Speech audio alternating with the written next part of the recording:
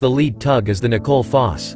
The Nicole Foss is one of the Foss sister-class Arctic tugs. Named after the daughters of Saltchuk founder, Mike Garvey, the Nicole, Denise and Michelle tugs are among the most powerful in the Foss fleet. Rated horsepower at 7,268 with a bollard pull of 110 tons, these ocean towing tugs are capable of towing large vessels around the world. The Harry Lynn Martin was built in 1979 at the Fore River Shipyard in Quincy, Massachusetts. On August 1, 1986, the Pacific Direct Line-owned car carrier MV Lillooet entered Sydney Harbor. In 1988, the ship was sold to Compagnie Générale Maritime and renamed Rabelais. In 1993, Norwegian America Line acquired the ship and was renamed Nosak Cedar until 1994. In 1994, the ship was acquired by the Wilhelmsen Holdings Group and renamed Tarago.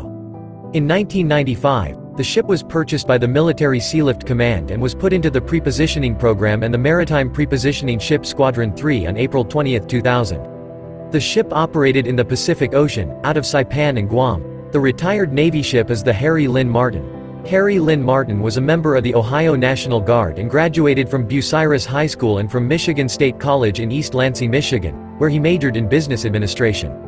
At State, he was on the football and wrestling teams and did some boxing and skiing. He was a member of Sigma Alpha fraternity and served 2 years in the cavalry unit of the ROTC. Following graduation in 1936, he worked in Honolulu, Hawaii, as an office manager for the Hawaiian Construction Tunnel Company. On August 25, 1943, he was commissioned a second lieutenant in the Marine Corps Reserve. Following schooling at Quantico, Virginia, Martin completed the engineers school at New River, North Carolina, and was designated an engineer officer on March 13, 1944.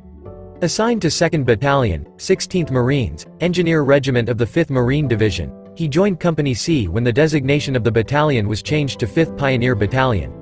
2nd Lieutenant Martin went overseas with his unit in the summer of 1944 and went into training at Hawaii. On February 19, 1945, he landed on Iwo Jima in the Volcano Islands, and before the day ended he had already sustained a slight wound. He was promoted to 1st Lieutenant on March 1, 1945, 25 days before his death. A few minutes before dawn on the morning of March 26, the day the Iwo campaign officially closed, the Japanese launched a concentrated attack and penetrated the Marine lines in the area where 1st Lieutenant Martin's platoon was bivouacked. He immediately organized a firing line among the men in the foxholes closest to his own, and temporarily stopped the headlong rush of the enemy. Several of his men were lying wounded in positions overrun by the enemy, and the lieutenant was determined to rescue them. In the action which followed, he was severely wounded twice but continued to resist the enemy until he fell mortally wounded by a grenade. The Medal of Honor and Citation were presented to his parents by Secretary of the Navy James Forrestal at a ceremony in the Navy Department on May 6, 1946. 1st Lieutenant Martin was buried in the 5th Division Cemetery at Iwo Jima.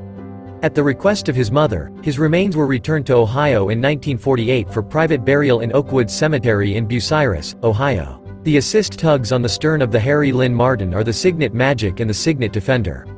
The Magic and Defender are stationed full-time at the Port of Brownsville.